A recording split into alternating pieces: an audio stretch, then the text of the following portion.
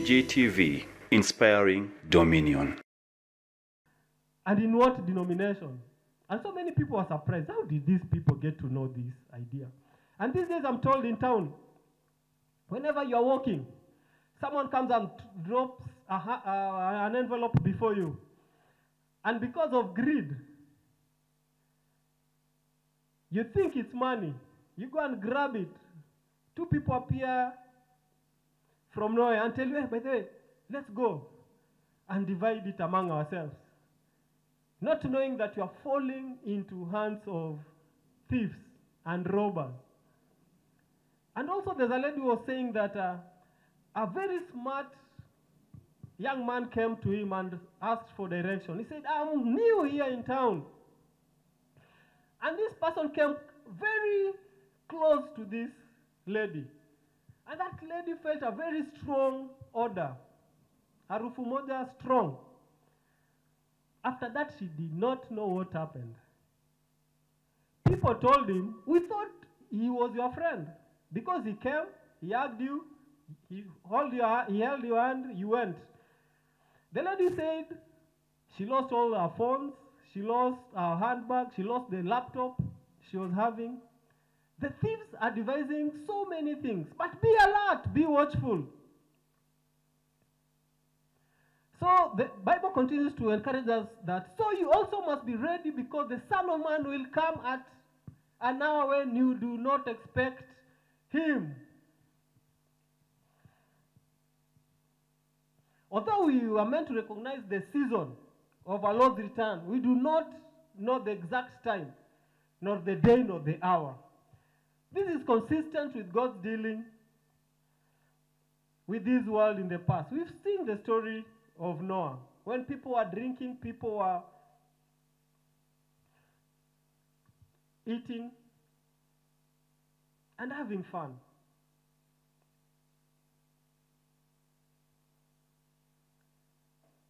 We must illustrate the need of readiness. I don't know if you know the firemen or firefighters. I watched a clip that they are trained and equipped definitely to fight fires. They know that there will be fire, but they do not know when and what time the fire will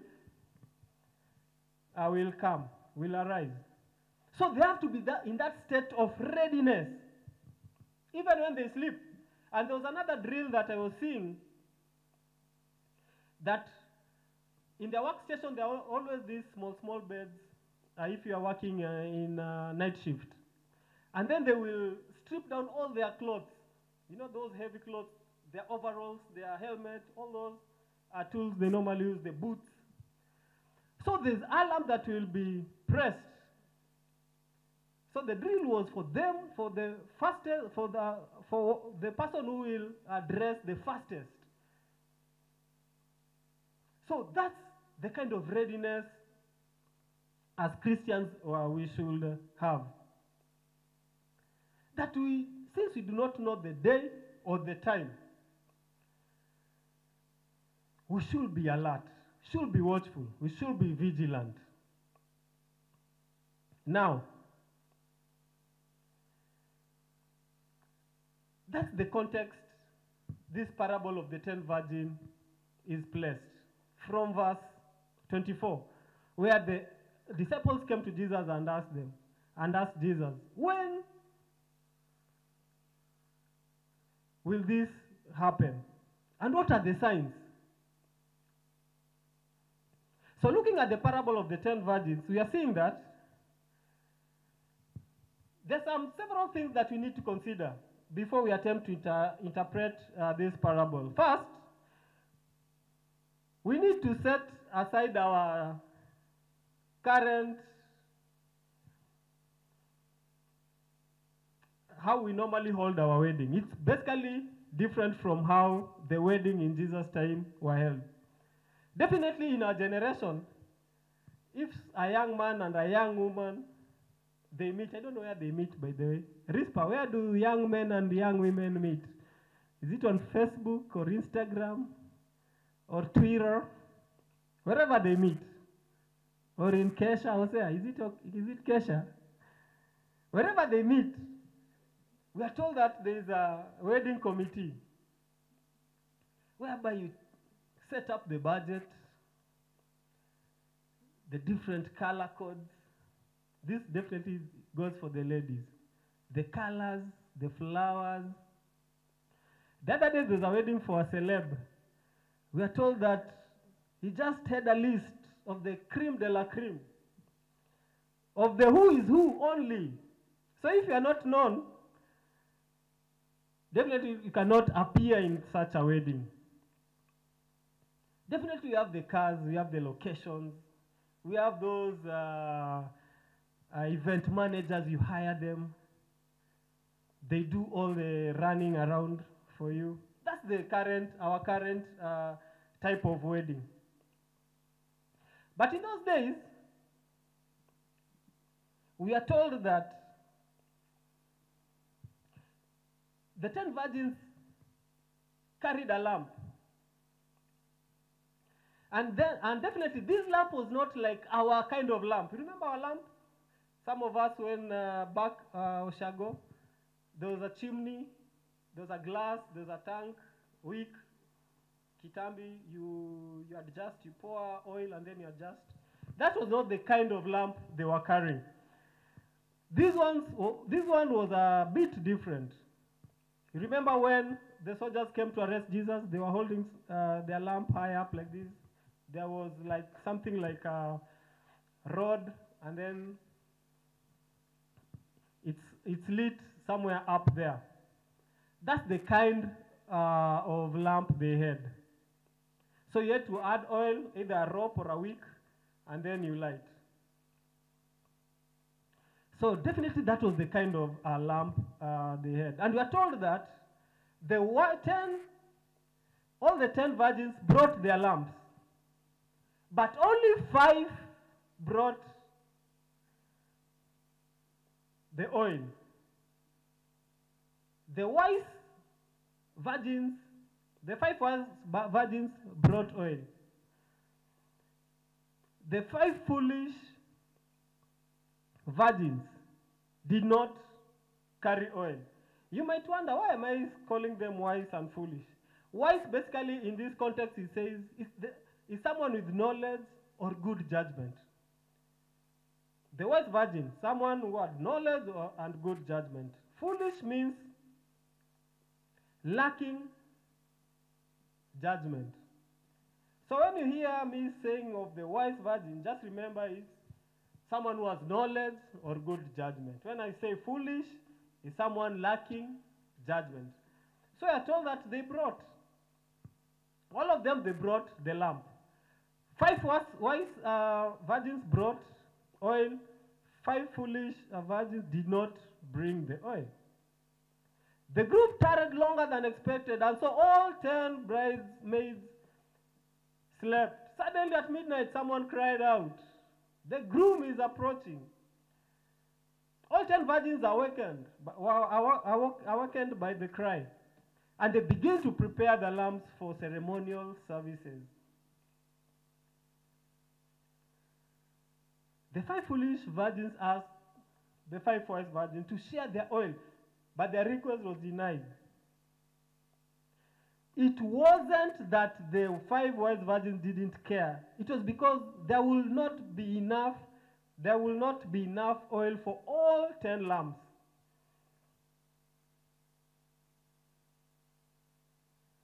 So the foolish virgins were told to go and purchase their own oil, which they did. But during their absence, the torchlight parade took place. In those days, definitely, the bridesmaids will lead the bridegroom to the room with the lights, with the lamps. That was the kind of ceremony they used to do in that day. In our generation, definitely, when they're entering the church, there's those dances.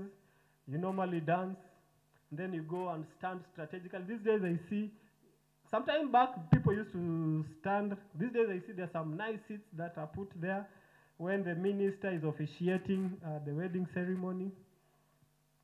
That's the kind of the difference of the two weddings. So that once they went and the bridegroom came and the 5 wise virgins came and led the groom into the house, in the room, when they came back, they started to plead, Lord, Lord.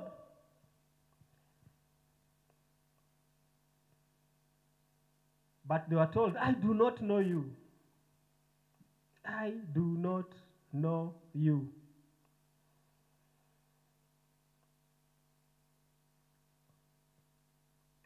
As we consider the interpretation and application of this parable, we should begin by observing that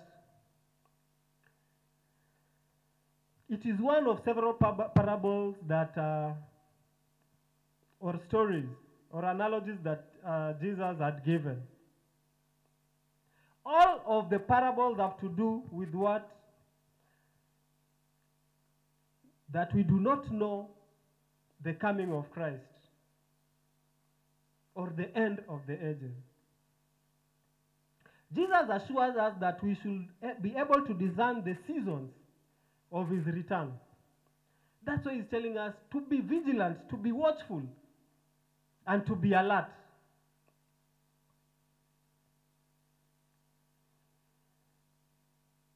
But while we may know the season, we cannot and will not know the day nor the hour of his return. So let's be alert. So all the parables, the stories that I'd read, has to do with us being ready for his return. But we are seeking to discern the unique message of this parable, the parable of the 10 virgins. What is it that this parable teaches us that we do not find in the other parables that we read from chapter 24?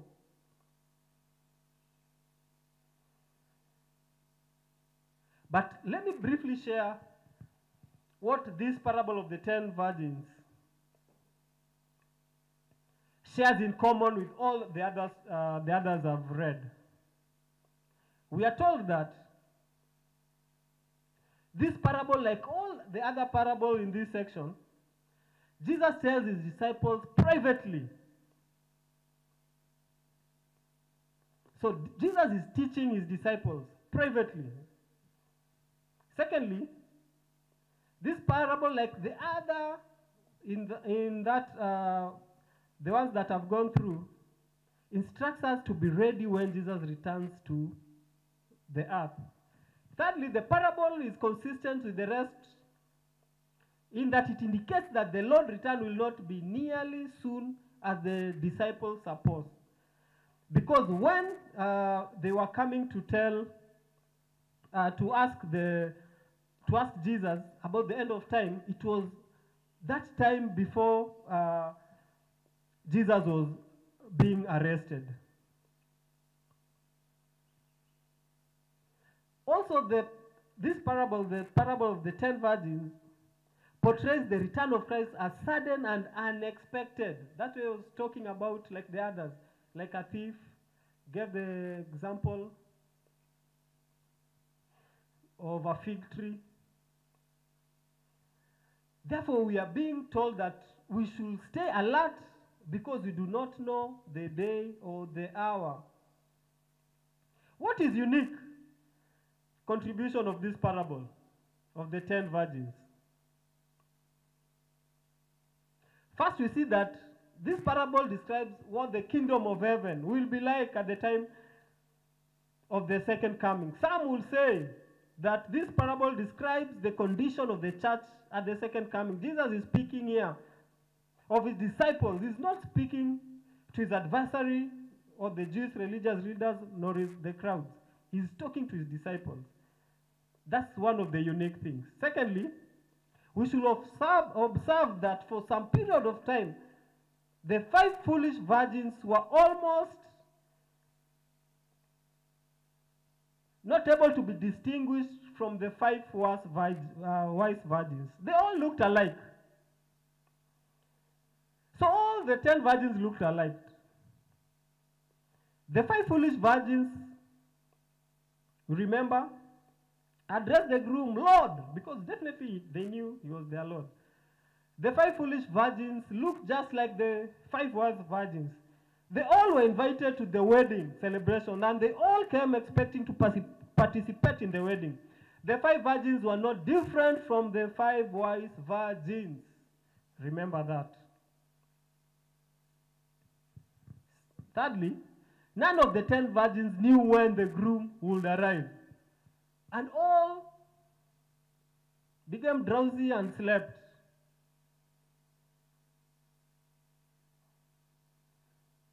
Fourthly,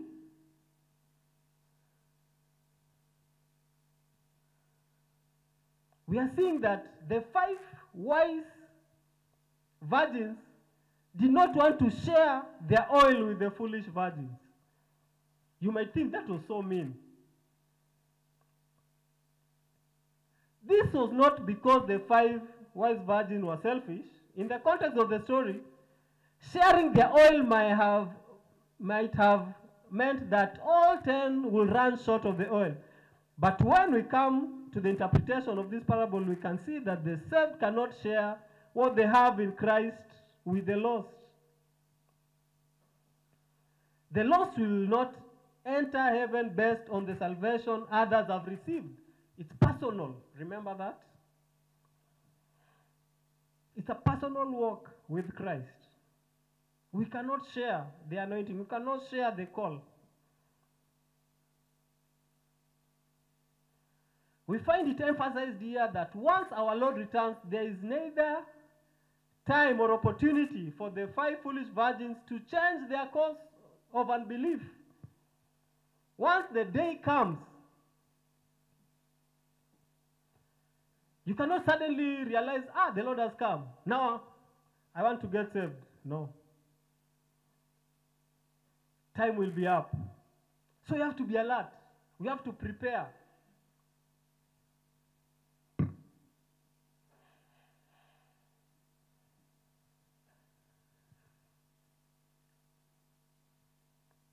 Sixth,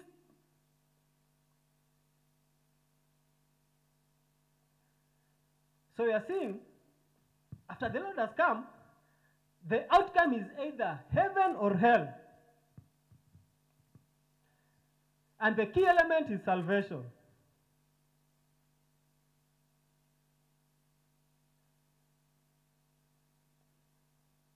We saw that when the groom had come, when the foolish virgins came and said, Lord, Lord, but he replied, I tell you the truth, I do not know you. Not everyone who says to me, Lord, Lord, will enter in the kingdom of heaven. Only the one who does the will of my Father in heaven.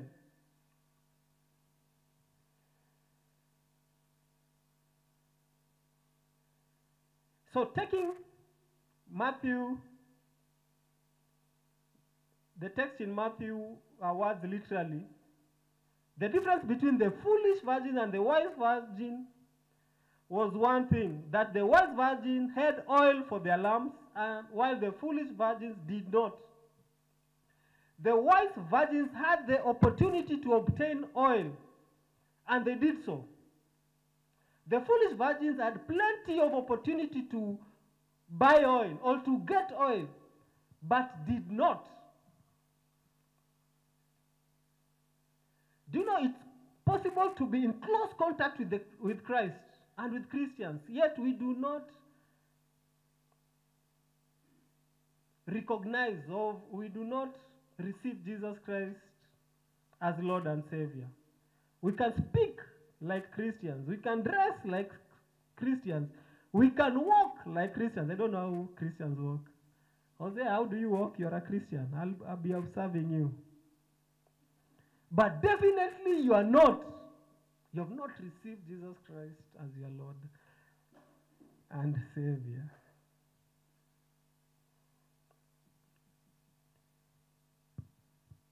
So my encouragement this morning is that let's be alert. Let's be watchful. Let's be vigilant. Because we do not know the day nor the time. We do not know the day or the time. He might come like a thief at night. My prayer is that I will dedicate our lives to the Lord and prepare as though we are going to a wedding. You know, when someone goes to a wedding, they have to prepare themselves. When someone is going to do an exam,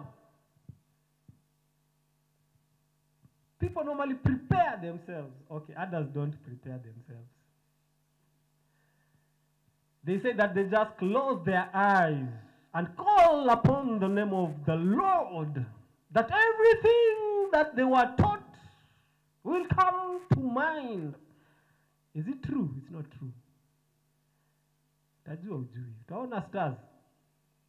Prepare. I don't know why people take time when they invited maybe with the head of state to go and eat kamoshere na kanyama na kafirifiri. You take time to prepare. Kadufu. You take time to prepare. But of the things of the Lord, we just want to take them casually. Sisi kuzoea. The day or the time we do not know. Be alert, be vigilant, be watchful. That's the message this morning. That we be alert, we be vigilant, we be watchful. That we should not be like the 5 foolish virgins who had all the time. They had all the time. You could not distinguish them from the wise virgins. They all had the lamb. They all had the swag. They all had the, I don't know what clad they were. Sijui look ilikuwa gani by that time. They all looked alike. But the time came when the groom was approaching. That's when they realized, I've been in church all this time. I've been walking like a Christian. I've been talking like a Christian. I've been praying like a Christian, but I've not received this. Jesus Christ in my heart as Lord and Savior. That man will call, Lord, Lord. But the Lord will tell you, I never knew you. I do not know you. Why? It's all because of the heart. We can walk. We can talk. We can smile. We can sing. You know, talking like a Christian is so easy. I heard a story that there's a young man who used to like another young lady, but that young lady was a staunch Christian. So this young man schemed that he decided, he had a friend who was a Christian, told him, bana, hey maze, tutanifundisha hii vibe ya Christians, so that mkifika church mtu unasemaga aje, praise the Lord, sawa, and then unasema aje, say you want to pay for some classes, because he really loved this young lady. So he started attending church. So he fit strategically at an angle theater that when people are told, shake hands to 5 people, he'll make sure he reaches to the young lady and smiles and shake the hand. And also he'll hang a little too long in attempt of getting to know more about the lady. And then it happened that people are put in groups. Once people are put in groups, now there was a Bible study. So he made sure also he landed in that same Bible group for Bible study where the young lady was. So the thing was simple. So everybody was told to give in that in a group. For you to break ice, there's that interaction, there's that introduction. So I told everybody to give their testimony. Toa testimony. Hey, the guy is on fire. He never paid for the classes for testimony. That's the thing. So he did not know how it goes. Because he was an impersonator. He was not a Christian. You cannot act like a Christian. It comes out. Out of the abundance of the heart, your mouth speaks. If the Lord indeed has changed you, if you have received Jesus Christ as your Lord and Savior, it's not something that you have to cram or do. Apana. You don't need to go for classes. It's just something that oozes out. It just comes out. So he wanted to demand his fee back. You know, he had booked for classes and he was coached. So he said that from that day, I will never, ever try that. But later he became a Christian. He accepted the Lord in his heart. So I'm saying that we have to know ourselves. Are we like the 5 foolish virgins, or the 5 wise virgins? Remember, foolish is lack of judgment. Being foolish, it's lack of judgment. Being wise is having knowledge or having good judgment. So it's up to us. Since Christianity is a personal walk with Christ, at what state would you want Jesus to find you? In conclusion, also Jesus told them this story, this parable, in Matthew chapter 24 from verse 45. He told the disciples, who then is the faithful and wise servant? It's one of the stories, the parable he was using in the background of this parable of us today. He was telling them, who then is the faithful and wise servant, whom the master has put in charge of the servants in his household, to give them their food at the proper time? It will be good for that servant whose master finds him doing so when he returns. So we have servants. One is put in charge with the master to give the others their food at the proper time. We are told that it will be good for that servant whose master finds him doing so when he returns. Truly, I tell you, he will put him in charge of all his possessions. But suppose that servant is wicked and says to himself, my master is staying away a long time. Namjua kujagi sahi. Atakawia. And he then begins to beat his fellow servants. Naambia Joe, umenizoea sana. Unajua sasa mimi ndio kinara hapa. Mimi ndio kusema. And then he begins to beat his fellow servants and to eat and drink with his friends. When the master of the servant comes on a day when he does not expect him, and at an hour he is not aware of, he will cut him to pieces and assign him to a place with hypocrites, where there will be weeping and gnashing of teeth. So this morning my message is simple. Be alert, be watchful, be vigilant. Decide if you want to be the wise virgins or the foolish virgin. Let me ask Bishop to come and conclude for us. Even as we conclude, you are very much welcome. If you are watching us, please find time to come and be with us and fellowship with us here to Zuri for the Interdenominational Students Chapel. Thank you. Amen. We thank for our pastor for that word of encouragement that he has taken us through, that we should prepare ourselves, be vigilant.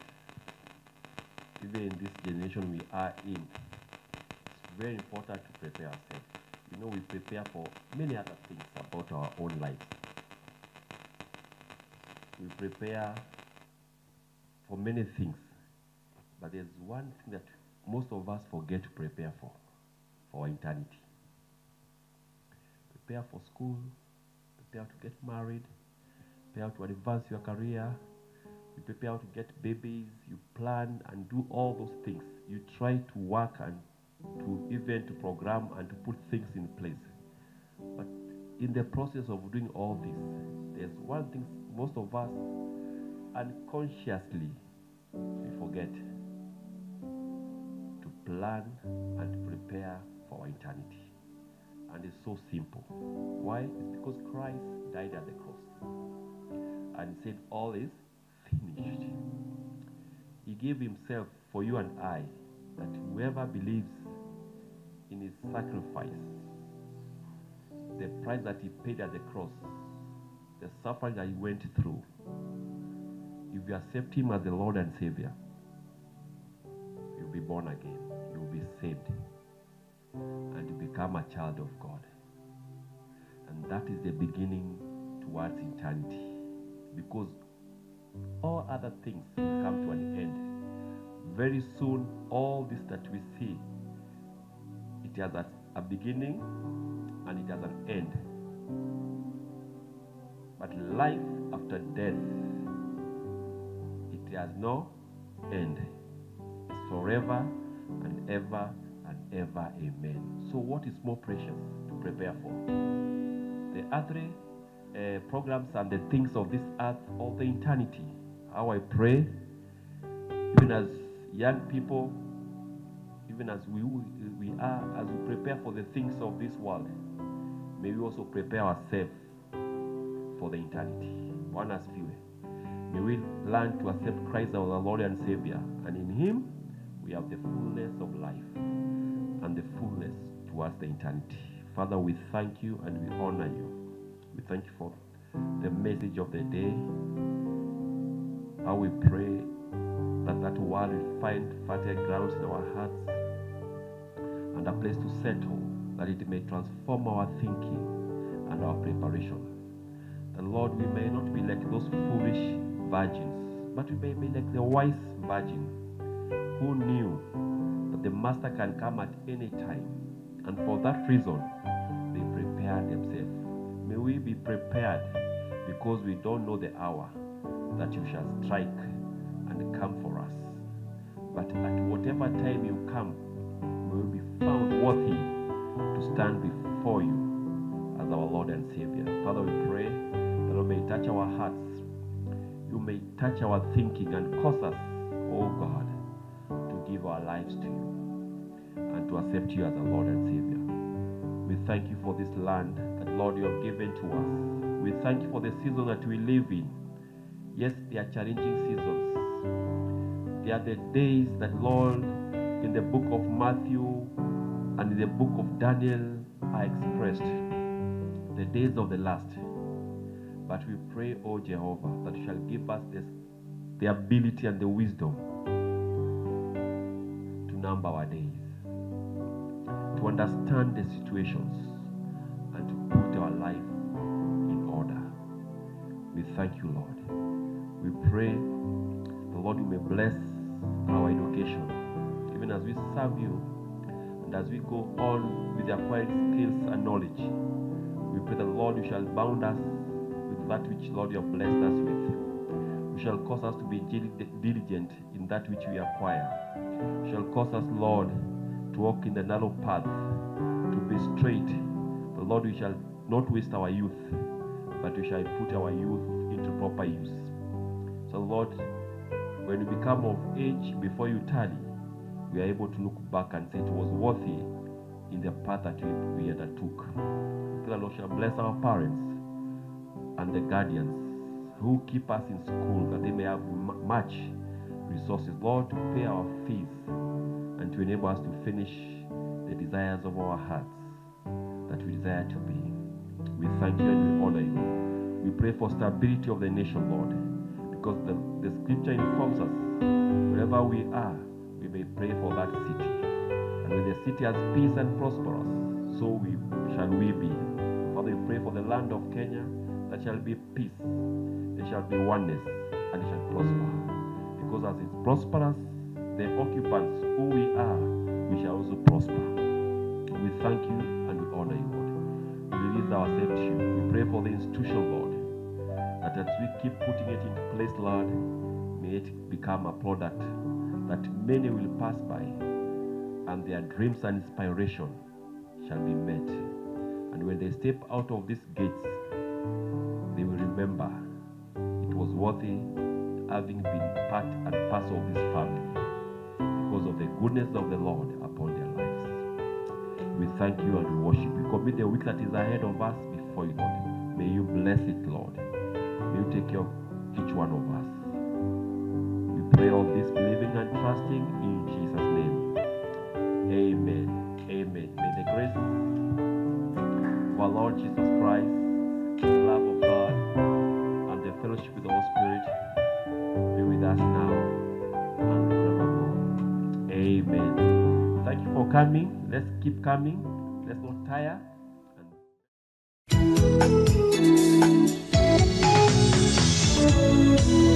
DGTV, inspiring dominion.